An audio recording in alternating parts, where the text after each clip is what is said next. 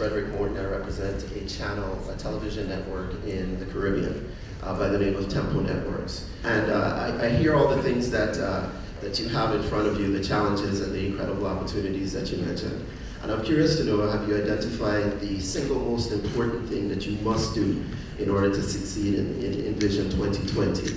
And for my region, the Caribbean, you mentioned emerging markets and depressed markets and going into places like Haiti. I'd love to know what your impressions are of the region and a country like Haiti itself. The single thing that keeps me up at night is arrogance. Arrogance is what almost brought us down in the 1990s. Being away from markets, not touching the consumer, not understanding the consumer. Today, the consumer needs to be understood even better than any time before, because you can easily get mesmerized by this wonderful brands that we have. A brand is a promise, and a good brand is a promise kept.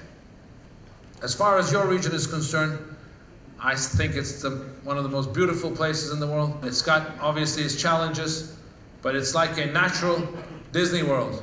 We're very proud of what we're doing in our own way to rebuild the communities in Haiti with our Haiti Hope project. We had a juice in the marketplace in the United States called Haiti Hope Mango.